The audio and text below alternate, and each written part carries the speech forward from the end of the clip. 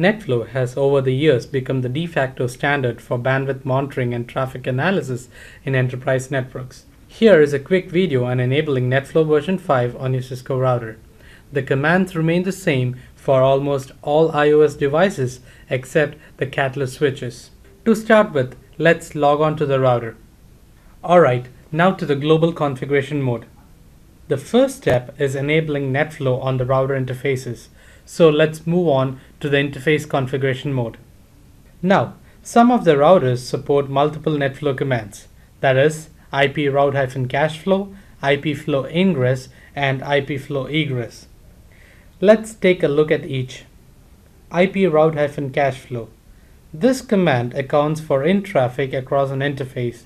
The command can be applied only on the main interface, but that will enable NetFlow on the main interfaces as well as its sub-interfaces. And the next command is IP flow ingress. The newer iOS supports this command. This too accounts for in-traffic across an interface. The difference is this has to be applied on a sub-interface level. So to enable NetFlow using this, apply the command individually on the main interface as well as its sub-interfaces. The third option is IP flow egress. This command, like the ingress, has to be applied at the sub-interface level and has named the egress command captures the out traffic across an interface. A frequently asked question is what is the advantage with egress NetFlow?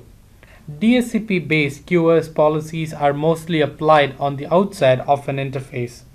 Ingress NetFlow captures traffic before the policy has acted on it, whereas with egress NetFlow, the traffic is captured at the exit and so captures your outbound QoS information. In case you have more questions or I was not clear enough, please drop an email to nfs@manageengine.com and I will be happy to explain. So back to configuration. We were in the interface configuration mode, and I am using IP flow egress command to enable NetFlow. Okay, there is a small concept that I should explain at this point. We, and for that matter, all flow tool vendors recommend enabling NetFlow on every interface of the device, whether you monitor them or not. Let me try to explain why.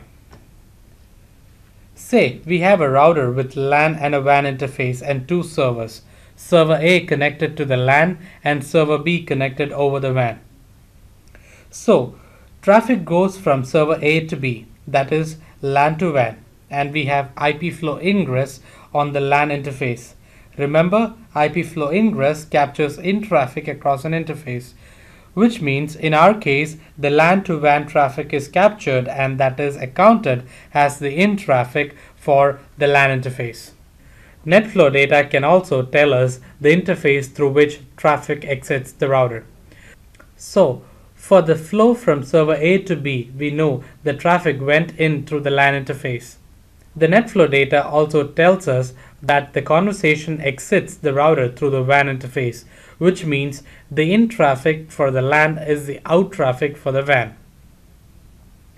Let us now take the return conversation when server B talks to server A, that is WAN to LAN traffic. Ingress NetFlow on the WAN captures in traffic as we already saw.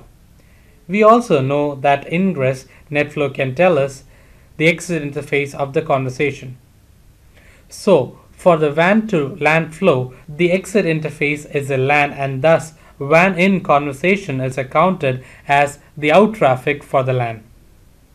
The same rule applies even for a device with multiple interfaces. Hope that explains why you need NetFlow on all interfaces of a device to see both in and out traffic. Alright, back to where we were. We enabled NetFlow on the interface using IP flow egress command. At this point, when traffic passes through the interface, information such as IP address, port, interface, protocol, etc. is captured and stored in flow cache of the router. How do we export these flow from the cache? There are a set of commands to be applied from the global configuration mode for that. Let's start with NetFlow version. There are multiple versions of Cisco NetFlow. of which version 5 and 9 are the most widely used. Version 9 is a newer format and used for flexible NetFlow exports. Let us enable NetFlow version 5 using the command ipflow-export version 5. Next is how frequently should the flows be exported from the cache to your analyzer software. That is the function of active and inactive timeout. Active timeout refers to how frequently information about active traffic conversations are exported from the flow cache. The default value is 30 minutes, but we recommend using 1 minute to get real-time traffic reports and to avoid squeezed graphs in reporting tools. With active timeout set to 1 minute, information about a 10-minute long traffic conversation is exported every 60 seconds, thereby giving you a real-time update on what is happening. And the command is ipflow-cache timeout active 1. The inactive timeout command defines how frequently information about inactive traffic conversation has to be exported from the cache. Say, when the traffic conversation that lasted 10 minutes end, no more flow information is added to it. It has now become inactive.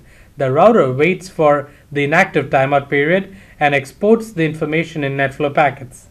The default is 15 seconds and we recommend using 15 seconds too. So the command is ipflow-cache timeout inactive 15.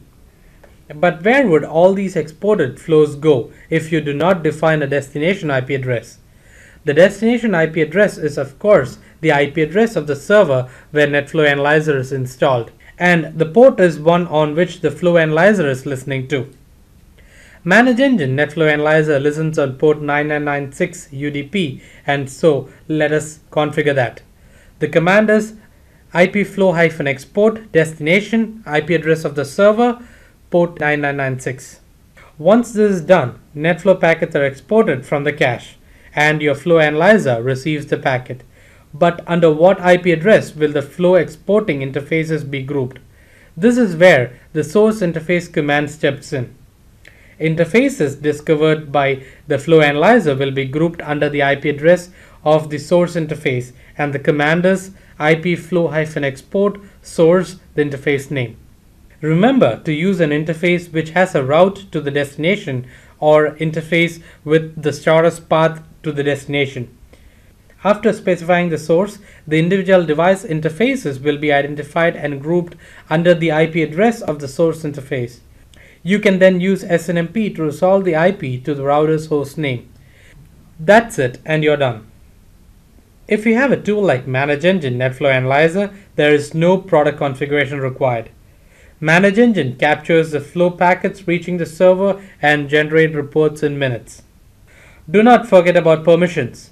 Make sure you have added rules to your access list and firewall to allow NetFlow packets on UDP port 9996. Happy monitoring.